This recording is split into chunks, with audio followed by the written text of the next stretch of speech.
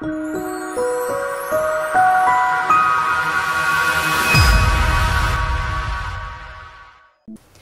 I'm Cayleigh from createwithcayleigh.com. I'm excited again to be here on the UK Scrap Addicts channel, and this month we've got a created layout using only one 6x4 inch photo, and this is actually a really difficult challenge for me because I love making mini books and there's not really much you can do with one 6x4.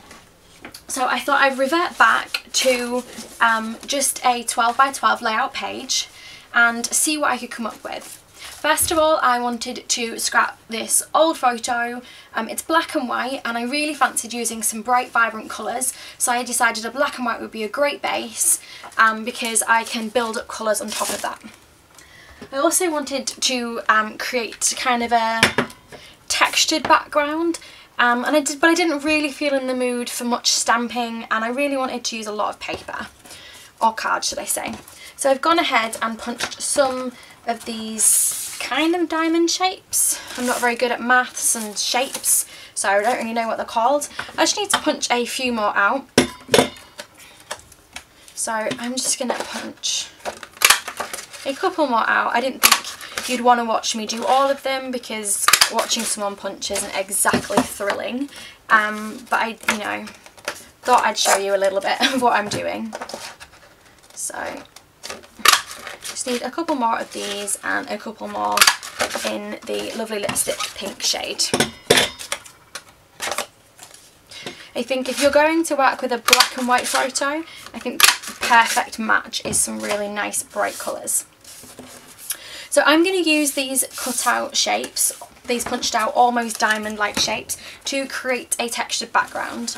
Now, much the same way that I've been told you tile, you need to pick one and just start in the middle. Now I don't want the whole background to be covered, but I kind of want a diagonal shape to go across. So now the pink is actually going to create a bit of an effect because you can't really see the pink colour because it's going to just merge into the background, but that's still going to create a bit of an effect. So just going to take it in turns to create this pattern. Now the best thing to do here is to create the pattern and then stick it down after. So I'm just going to go ahead and start creating the pattern, and then when I'm happy with it I will stick it down. So hopefully you can see just how I am just layering these, trying to follow the same kind of path of the pattern. It can get a bit tricky though. So I think I want to build it out a little bit more.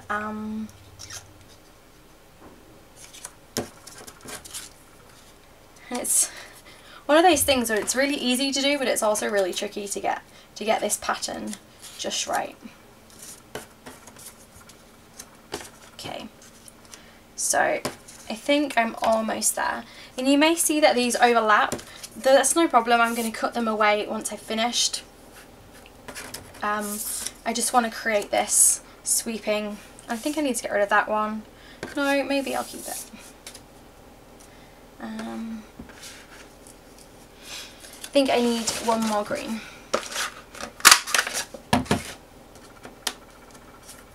So this kind of textured background for me is really fun because it's going to be a relatively simple page because we've only got one photo. So I don't want to have the page just be quite plain. I want to have this really nice striking background. So now I've done that, I'm just going to go stick that down, and I'll speed up this part so you don't have to watch me do all the sticking.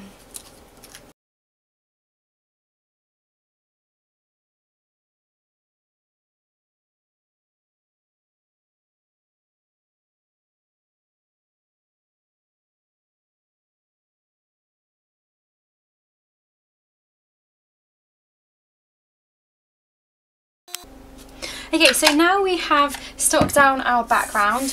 All we need to do is trim away the excess. I'm just going to do this with my snips, and then we should have a nice patterned background that's really textured, but it's not too thick and heavy to go into a protector. Obviously forgot there that I was sticking only part of that down.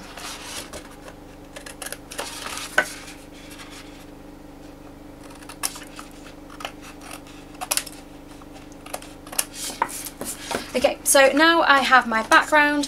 What I want to do now is find a place for the photo to live. Now I think I want to have it in the bottom left hand corner, but I do want to create a frame for this. So I'm just going to grab some of the scraps that I've been using, or the pieces of card that are now scraps, and just line these up to create a background. So I'm just going to trim the excess off just so that I've got a nice easy piece to work with, and then we should be able to mat and layer this. Okay, so that was a silly mistake because I forgot that my photo was 6x4, so I just trimmed this down to 6x4 inches, but no problem, we will have it in a different colour. I had 6 inches, 6x4 in my head, and it's because that's what the frame is, which was silly, but... So, now mat that in Lovely Lipstick, which is the background colour, and I think this must just be a smidge shorter than 6 inches. There we go. So I'm now going to cut a second layer just to give that a bit more depth and dimension. I want it to really pop off the page. Okay, there we go. Happy with that now. So let's layer these down together.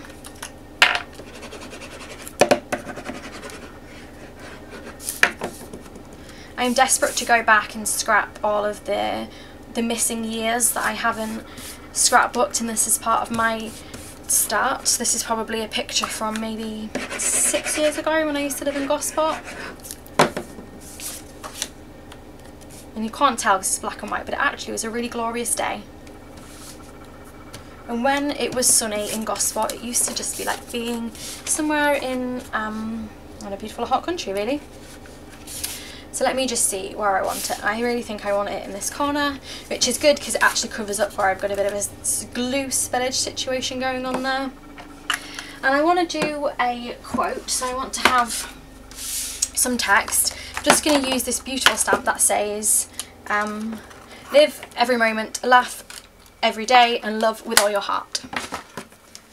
So I think that's a really beautiful quote to go with this layout. It's a relatively simple page, this, but because the background is kind of a bit striking, I don't want to make it overly fussy. Knock the camera there. And because I'm going to punch this out, I could just stamp anywhere in the page. Just line it up where I want it to come out. And let's just see where we can position this. Okay. Am I happy with that? Let's see. Not quite. Okay. I feel like maybe this needs to be backed slightly, not with that colour though. That's the thing with scrapbooking, is your work's never complete. You could always keep on going and adding more to it. There we go. So let's lay this down.